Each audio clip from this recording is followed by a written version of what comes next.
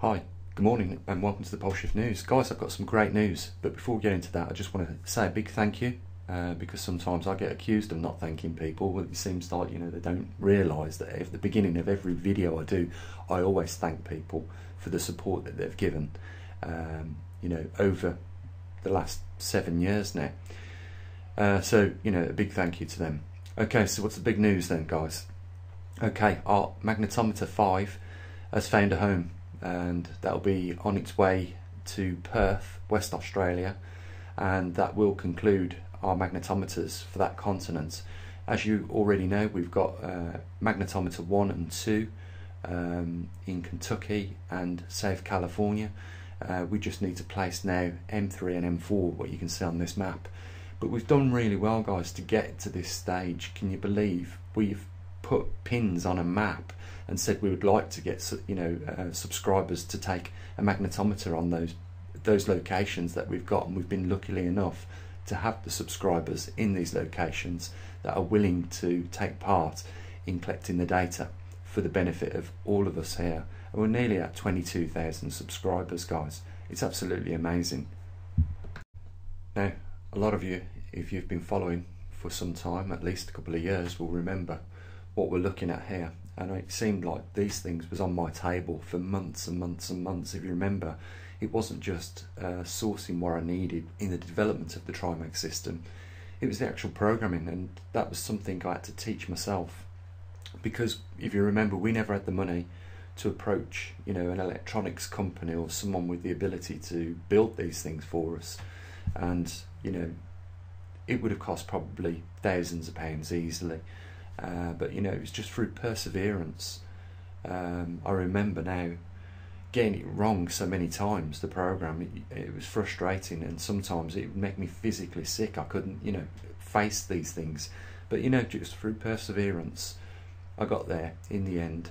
I learned how to do the programming, and now this system, touch wood, has been running pretty much fault free, apart from one track had to be replaced about 6 months ago. But it's been running now for a good 18 or so months.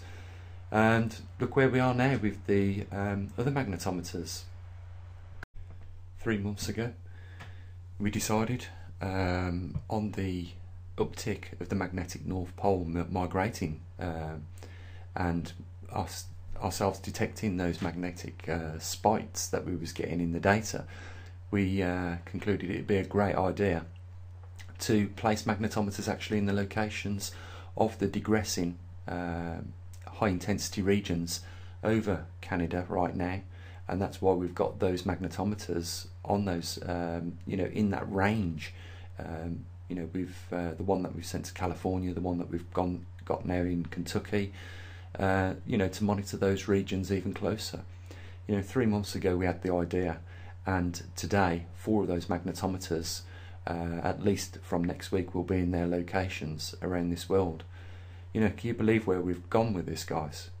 We've raised the money, we've built the equipment, and it's like I say on this channel, we don't just talk about the magnetic pole and its migrations and some of the implications that it might have. We built a TriMag system to detect the movement, first of all from the UK, of the magnetic North Pole and track its location.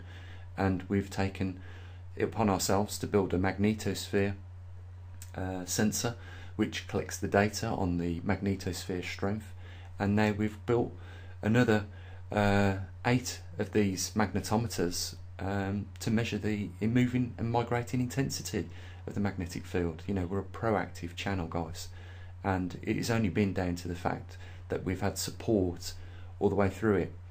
I just hope that it continues, because our work isn't by any means over here, and things are now starting to show signs of progression. We are at least in the next 5 to 7 years going to see, I believe, a complete migration of the poles on this planet, and during that time the magnetosphere is going to collapse.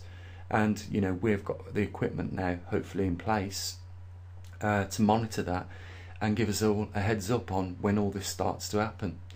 It's been an amazing journey over these last 7 years. It's almost, can you believe, a decade nearly that we've been doing this. And you know, look where we've got, guys. We've got an open source, crowd-funded, you know, observatory, which is feeding all the information back to the general public, and that is unique in itself, because all these bigger organisations collect the data, they use taxpayers' money, but they give nothing back in return. It's completely the opposite on PoleShift News on our website and what we cover on this channel here. You know, it's all for the public, and you know, it's been just a small amount of people that have actually contributed. I know some of you guys do a lot of work for me, sharing the videos on other websites, so you know, absolutely we understand your efforts as well, guys. And you know, now we have some great people that has decided, you know, that they want to come on board and take these magnetometers into their own homes, and you know, collect the data and send it back here to the UK so it can be processed, and then in turn put on our website so that people can see, you know, a bit closer now what is taking place in those regions where the magnetic poles are breaking apart and migrating on this planet.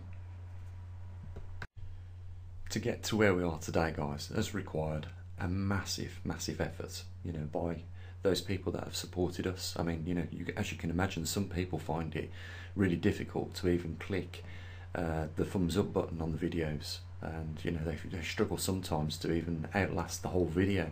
So you know, trying to get those people to, you know, support and appreciate what we've done for themselves and a lot of others, by, you know, trying to encourage them to get the credit card out and make a little donation, is really difficult.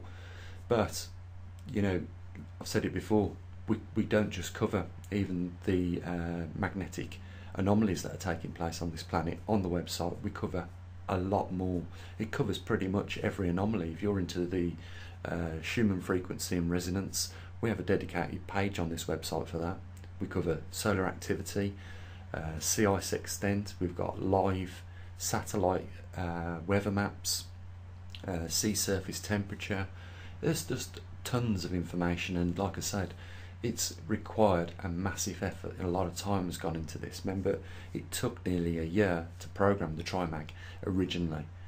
So guys, you know, I know it's frustrating. You say every time in a video, you know, you get to a point and you ask for funding. Well, it's a crowd-funded website, and I know that if I don't mention it, we don't get no funding for it. It's as simple as that.